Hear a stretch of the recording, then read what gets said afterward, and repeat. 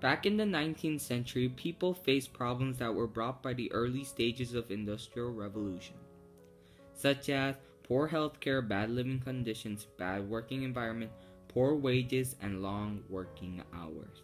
As the Industrial Revolution proceeded, the public realized the government would not fix their problems because they were getting ignored, so they formed a group. As the group got bigger, the government could no longer ignore them.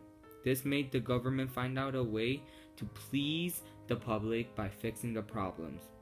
However, low wages still persist as a problem today. In some places, the public is not happy about it. Today, we don't need to go on riots and strikes to get the government to hear what we have to say. As a result, problems are easily communicated. After a while, the government may start to predict our needs and satisfy us before any trouble can be caused.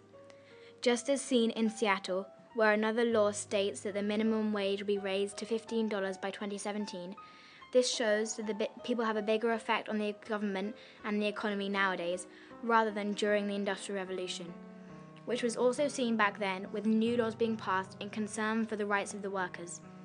In both of these times, one problem was the same: inflation.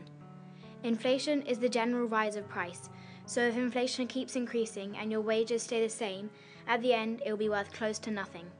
That is why the government have come up with a decent and fair amount for the minimum wage. On March 24, 1909, the government in New Zealand decided to pass a law which stated the minimum wage for their country.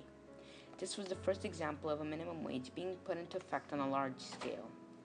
The law had started as a way to stop workers from rioting because of their wages. They carried out these riots with the intent of having them raised.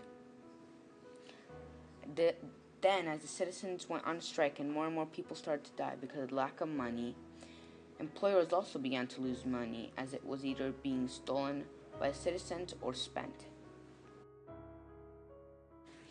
Nowadays, the problems faced by us are similar to the ones in the Industrial Revolution, but the government decides to fix them in different ways. For example, in Seattle, they raised their minimum wage to $15 in a law that is going to take place in 2020. This was because the government in Seattle thought that the minimum wage was unfair for their citizens.